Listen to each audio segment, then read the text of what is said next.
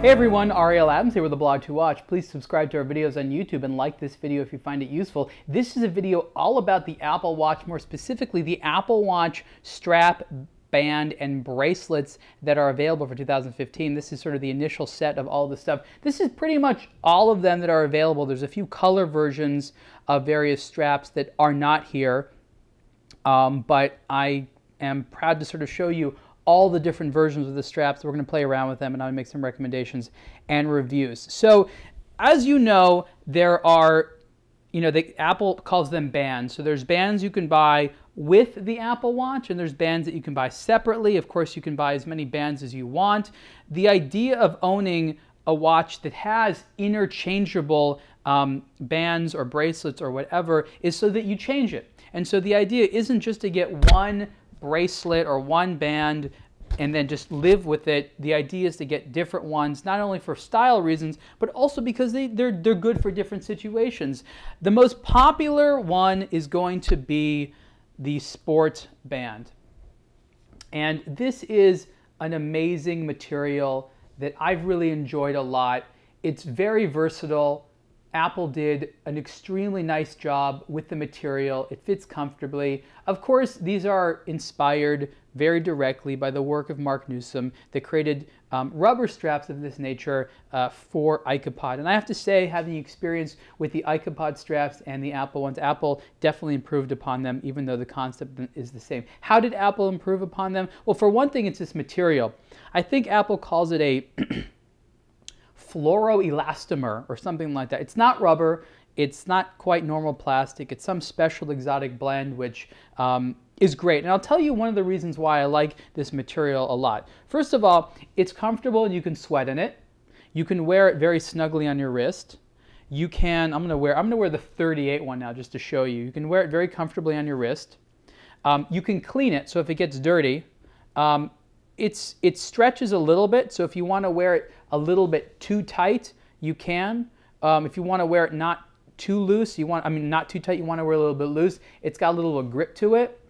So it's snug when you need it to be, but it's also, you can wear it a little bit looser and there's a lot of adjustability. One thing that makes it a little bit of a hassle is the fact that when you go ahead and put it on the first time, when you wear it during the day, you got to do this little thing where you pull with your finger. It's not like a normal watch strap that you have it in the loop before you secure it. But then you just sort of, you buckle that part in here, you put this thing in here. Now, just this little piece is securing it, and it might sort of, you might think that's a little flimsy to begin with, but it's really very secure, and they did a nice job. And again, the sport band comes in a range of colors. Probably more colors will come soon. There's the black, there's the white, there's the blue, there's, I guess it's coral. It's somewhere between red and orange. It's coral.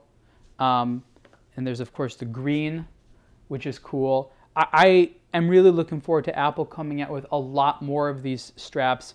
Even if you have one, I think there's something really fun about getting a bunch of straps. And what's also cool is being able to mix it up a little bit. So for example, let's say I wanted to wear the black one, but I could do half black and half green.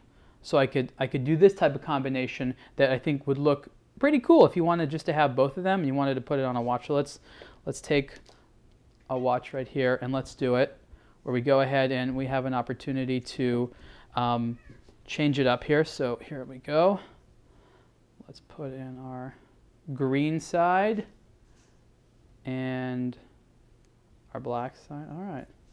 So there we have a green and black watch. You could obviously switch it up any way you wanted to. This is a slightly too large for my wrist sport band, but you get the idea here. I've actually never done this before. Let's see the green and black. That's actually kind of cool. That's kind of cool, where you have both of the colors there. You could see green on this side. People looking at you could see black. That's neat. I actually like that, and that's something you can do. Of course, you can't buy the pieces individually, but you could very easily have a situation where you just get two of the bracelets, and you are able to do that. So that's the sport band. That's the most popular one. If you have an Apple Watch, you need to have one of these straps.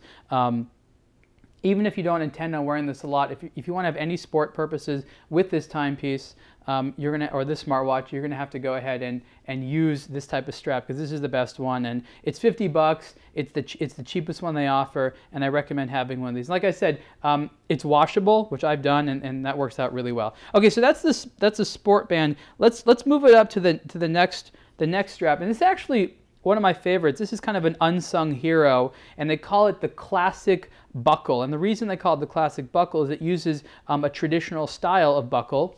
That if you've ever worn a watch, you've probably seen one of these before. And it's essentially like a belt buckle. It's very secure. This loop here has been created kind of this round loop. Apple's done that. That's kind of neat. And so let's see what that looks like on a watch. I have here the Apple Watch Edition, which has a gold version of the classic buckle. The leather that Apple uses is very impressive. These are real leather. And it feels very nice. There's a nice texture to it. It almost feels, actually, it feels like so durable. It almost feels like an artificial leather, but it's not. So there's the classic buckle there in blue. And of course, here it is in black.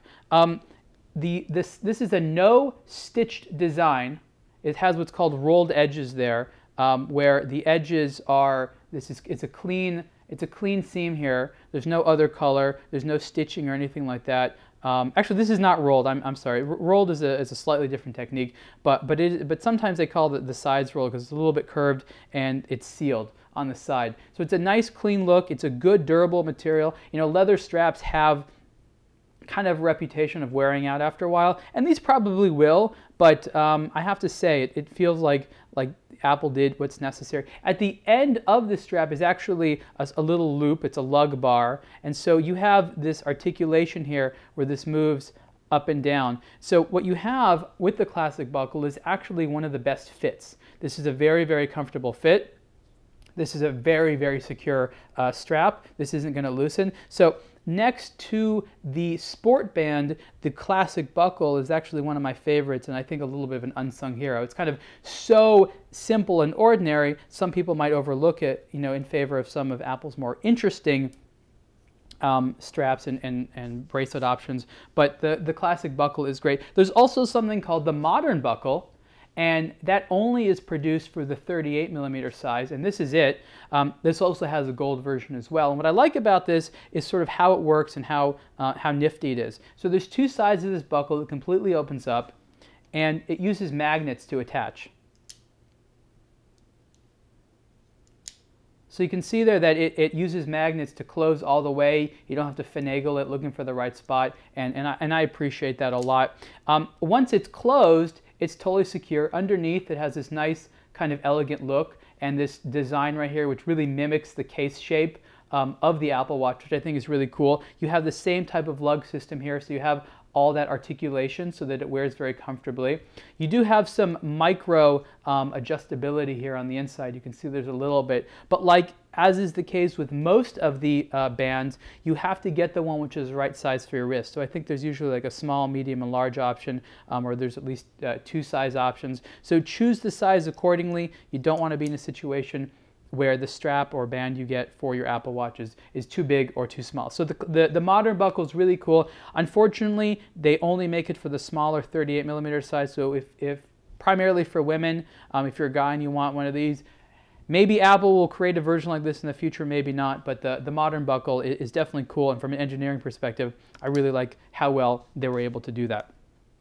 Sticking with leather, we have something called the leather loop. Now this is a very interesting type of strap, and this is probably the most innovative when it comes to the types of straps that have existed in the past in the watch world. And Apple did a really good job of being heavily influenced by the watch world in terms of what they did. So I believe this is the version which is a little bit too long for my wrist, because I need the small medium one for the 42. But I'm going to sort of throw it on. This is the black version of the Apple Watch Sport. So this is the matte finished aluminum case. There is, of course, the steel version, and the difference between the steel version and the aluminum version is the finishing. So the steel version in the sort of space black is polished, whereas this aluminum one has a matte finish. Just a little something to note if you're curious what the differences were. Okay, so let's And also, by the way, when you put the bracelet on, you'll tell that this little part here is different. And so this little empty space here, as you can see, is supposed to coordinate with where the little button on the bottom is supposed to be here. Pretty much if you've worn the Apple Watch for any amount of time, you become an expert on switching out the straps. So here we go. You can quickly turn the Apple Watch Sport, especially the black one, into a little bit more of a sophisticated, maybe evening watch just by changing out the strap. And so that's actually kind of cool. This particular strap is a little finicky because what you need to do is you have to actually find that little hole, and then you adjust it. This one's going to be too big on me, so you'll see what's going to happen. Now there's magnets all the way across here. So there's magnet, magnet, magnet, magnet, and then it goes like this. Now here's the problem again. It's too big. That's what happens if it's too big. But I guess you can just sort of generally get an idea for what this looks like. So this is a $150 option. Pretty much all of the bands are $150. It was $149, pretty much $150. So the sport band is $50. This one is $150, and a lot of them are $150. This one's $150. The classic buckle. This one's a leather loop. The classic buckle is $150. The Milanese is $150. I'd say the most popular price point for the bands is $150. That probably sounds like a lot to most people who are not used to buying watch straps, and even in the world of watch straps, it could be a lot. But I have to say that given high quality watch straps, it is competitively priced.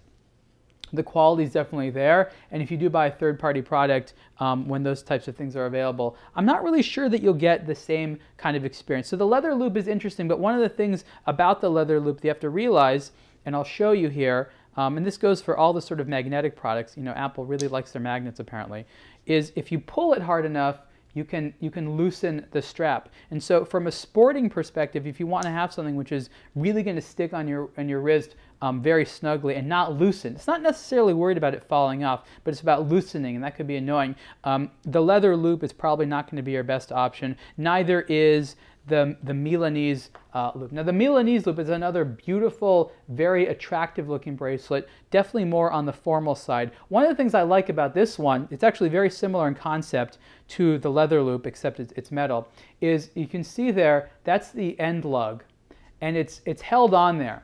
So no matter what, even if this thing comes undone, the Apple Watch, if you're wearing it on the Milanese loop, will not fall off your wrist. And that's definitely a positive. So let's put this one on here. I'll show you what this looks like on the wrist. I gotta say, I've been switching out Apple Watch straps for so long, it's become like second nature. So again, going back to magnets, and again, I might have put, I guess it's not the wrong way. So you can see there, and you just put it on your wrist, and you get it as tight as you want or as loose as you want. So that's about good. Looks really great with the Apple Watch with the steel case. Just a sort of nice overall look there. It's modern, it's elegant. Milanese metal, also known as mesh metal bracelets, have been around for a while. These are not new, and I was really happy to see that Apple incorporated as one of the band options for the Apple Watch. So again, it uses magnets here. There's just one magnet here, which is right here at the end of the strap. You're going to put it on that way, but again, if you pull hard enough, it can loosen. So again, for sporting purposes, I would recommend one of the other straps, such as a sport band or the classic buckle. Things like the Milanese Loop are going to be a little bit better in situations when you want to have something that looks nice. And I really like Apple's innovation and simplicity. I wish there was sort of maybe a way for them to add some type of security feature here so this doesn't loosen, because that would definitely be a little bit of a help. Okay, so talking about the Milanese Loop really is the perfect segue into the actual bracelets, which is this one here, and this is the black version. It's known as the Link Bracelet, and this is probably the most impressive bracelet I've seen in a long time. I've said that before. Apple did a lot of really good things here. Now, from a stylistic perspective, you can see how nicely it integrates with the case. It looks like a very modern, futuristic product on the wrist when you wear this. Every time I wear the Apple Watch on the Link Bracelet, for some reason I think of like Back to the Future and like other sort of like 80s science fiction things. So this looked like something that would definitely fit within that era. Sizing this bracelet and wearing this bracelet is also part of the cleverness. It's not just how it looks. You can see here what's called the deployant clasp, and this sort of opens and closes to allow you to take it on and off. And when it's closed, it's flush. It's almost exact same thickness as the bracelet links themselves. And that's amazing. There's very little of that actually going on in the watch industry. Most deployant clasps are twice as thick, if not more, but Apple was able to engineer in a way so that all these little folding pieces, this is actually called a butterfly style deployment because it opens up like two little wings. They call it butterfly style. And once it's closed, you have to push the ends here, they're called pushers, to unlock it, and so you can wear it. In terms of sizing it, there's a little button on the back. You just push it and you open it up, and that's also how you take off links. So I can put my little finger, my fingernail in there. I just pulled off 2 links, and then I can reconnect it without these parts here and make it smaller. And that's brilliant. You need no tools. It's very simple to do, and it just works very, very well. So there we go. I've reattached it, and I can just reattach it right there. Now, the Link bracelet is the most expensive bracelet option. It's the most expensive one that's available, and you can only buy separately the steel version here, the brushed steel. It's $450 or about $449. You cannot buy separately the black version. It's really kind of a dark gray. You can only buy it with the steel version or the black steel version of the Apple Watch. So some of these straps and bands you can purchase independently, some you cannot. It really depends how it works. And so the whole sort of purchase process is first you choose the case you want, and then there are some available straps just sort of available by default. And then once you do that, you have to choose what your size is. Then you look to see sort of like what other types of accessory straps you want, for example, like a sport band. You should always have a sport band. So I think that everyone should have a sport band or some type of sporty strap for their Apple Watch, as well as sort of a more formal one like the Link Bracelet, like the Milanese, like the leather loop, whatever you choose, it's good for you. As you can see, the Link Bracelet is also available for the smaller 38mm tall Apple Watch. So there's 2 different sizes of that, which is interesting.